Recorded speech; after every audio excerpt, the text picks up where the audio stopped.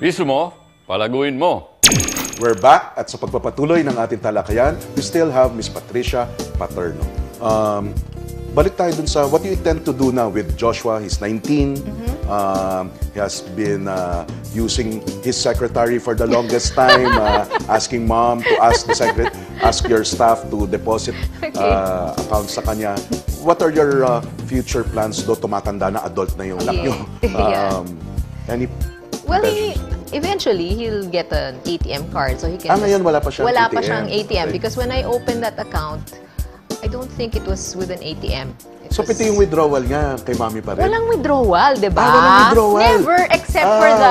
Okay. Except for the... When you it was... placed? Yes, in mutual funds. So, never siya nag-withdraw. So, yung pinanggagastos niya because sinave up niya doon sa bahay lang? Yes, that's why nga he has these different compartments. So if now he's saving up for yun nga, World Youth Day, then he'll have to, because the bank account is just for saving, no withdrawal. Okay. How about deposits? Hand it over to mommy? Yeah, Pa-deposit? Yeah. Okay. Anything that you taught him, guided him, or ano yung sa kanya? What's his decision point when to hand it over? Is it... Well, when he's able to earn enough, because actually he's been able to save his allowance from school. So we give him allowance. What he does is he brings baon so that he doesn't... So actually he's been able to, young kids, they like brand name clothes, and although I want to wean him from that, but my niece said, no, Auntie Patsy, that's okay. Like me before, I was fond of brand name clothes, but now I'm not. So she says that eventually you outgrow that. So I haven't, I haven't talked to him about that yet. But eventually, I should hope that he will be more knowledgeable about, not spending on these things that, you can save more money if you don't spend so much on clothes. Further on the topic of earning, has he been sharing with you, asking, inquiring about his future? Ano ba ang magandang pasukin niya, considering his course in UP? Ano yung napag-uusapan niyo as far as in the future na pwedeng yung career? Will he continue to pitch in sa business? There's so many options, and we in the family, we don't believe that we should, we encourage them thinking about the business, but like with me and all my sisters, my brother, my parents never forced us to enter the business. But like my son, he is already helping. Like it's vacation time, so he comes to the office twice a week, and he designs there. So I'm assuming that he'll be able to earn much more than the usual. Just packing those. He's past that. He'll never go back to that because now he's already designing and he earns per design. So I assume that this summer, because UP will go back to school August. Yeah, so he has a lot of time to earn and to save. So eventually we'll also have that like a seminar about mutual funds and what. Go attend one of the seminars ng Colayco Foundation. We do seminars. Like our theme for this season is money for kids. We also do for college students sa Colayco Foundation. Check our website www.colaycofoundation.com. Ms. Patricia Paterno, your last message to the parents. Their child might be seated beside them Tuesday or Saturday morning.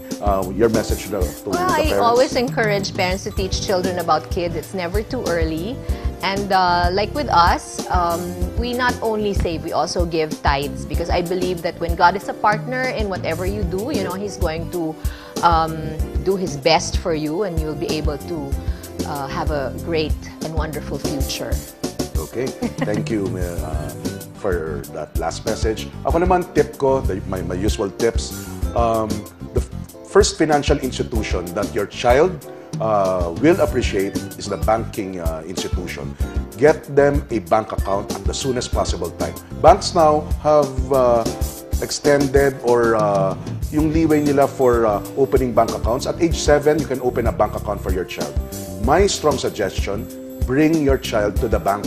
Let the child experience yung bank personnel greeting them. Sir, ma'am, imagine at 7 years old what that child would feel. Okay? An individual, an adult, not a relative, calling them sir, ma'am, and recognizing them. And then, let them hold the passbook. Huwag niyo munang bigyan ng ATM, katulad kay Miss Patricia Paterno, hindi niyo muna binigyan ng ATM. Let them hold the real passbook. In fact, let them visit the Money Museum sa Bangko Sentral at makikita nila yung mga unang passbook ng mga unang araw, and they will get to see, ako meron ako sariling passbook. Let them appreciate that money is not for the stores or the malls or the computer shops alone. Money can be placed in another institution called the bank.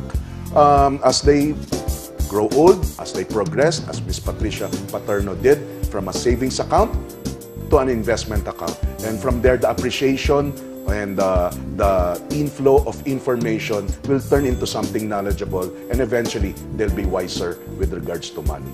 Thank you very much, Ms. Patricia Thank you. Paterno. I enjoyed talking to you. Yes, and next time around, it will be Joshua, na interviewin naman namin. Okay? So, quick break lang po. Magbabalik agad kami, makalipas ang ilang paalala. Walang iwanan, mga kapiso. Keep it here on Pisobilities. Piso mo, palaguin mo.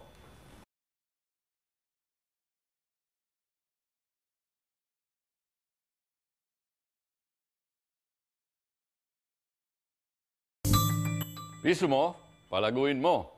Siguradong marami kayong natutunan sa topic natin for today. Para higit na tumatak ang mga ito, let's do a quick recap. Ano nga ba yung importansya ng bangko sa ating anak? What is a bank to a small child? Well, to begin with, ang institusyon ng bangko may papel yan sa ating society. Both in our society as social animals, sabi nga nila, or as an institution in our financial system.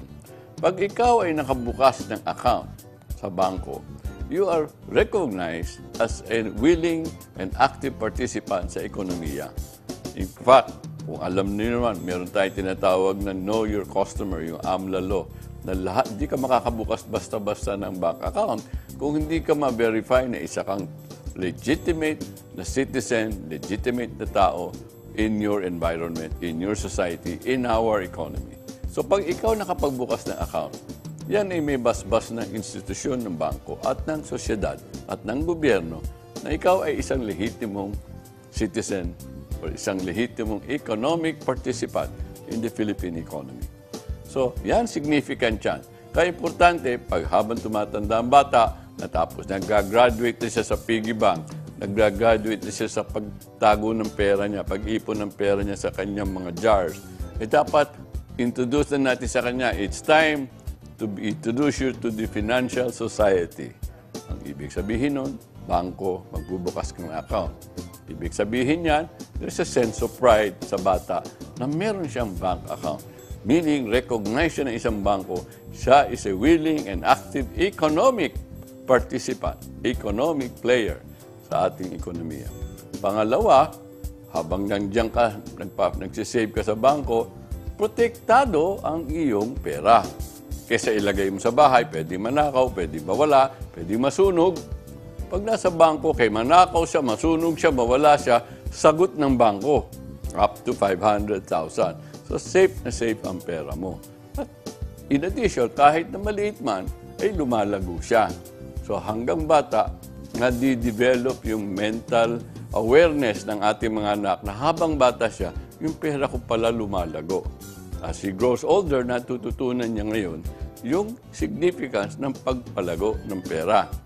At kung matuto na siya kung saan siya pwedeng mas malagong, mas maganda, mas aware na siya at may willingness na siya at kakayahan na siya humawak ng sarili niyang pera. That is the most important thing when we start to open a bank account for our children. Napaka-importante din naman na ang dami ring bangko na iniengganyo ang mga bata kung ano-anong incentive, may mga giveaway, may mga kung ano-anong promotion sila. Let's encourage our children to know about banking, to know the neighborhood bank, and to know how the bank is your biggest protector ng iyong savings. Lalo na kung nag-uumpisa ka pa lang, wala ka naman lalagyan. Ito pwede sa ilalim lang ng unan.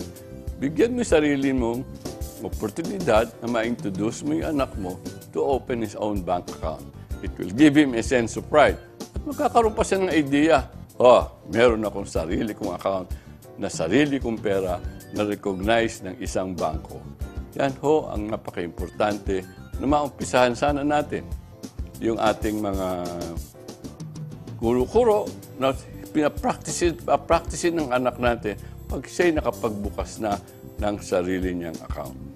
Next week, mula sa pag-iipon, dadako naman tayo sa mundo ng pagpapalago ng ating mga inipon.